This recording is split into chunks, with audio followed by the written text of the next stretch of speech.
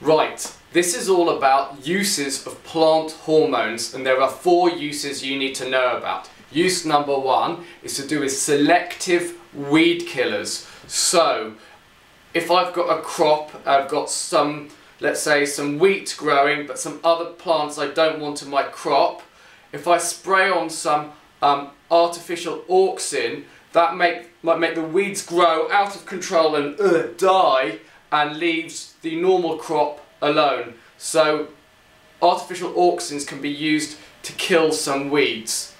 Use number 2 is rooting powder.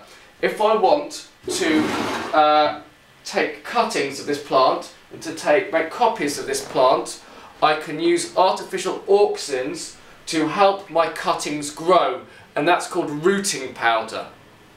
Use number 3 is for seedless fruit. I don't like my grapes with seeds in them. I want them seedless.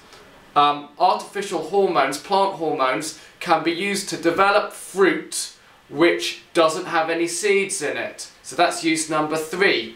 And use number 4 is to do with the speed at which fruit ripens, either on a tree or off the tree. And I can control the speed at which fruit ripens by using plant hormones.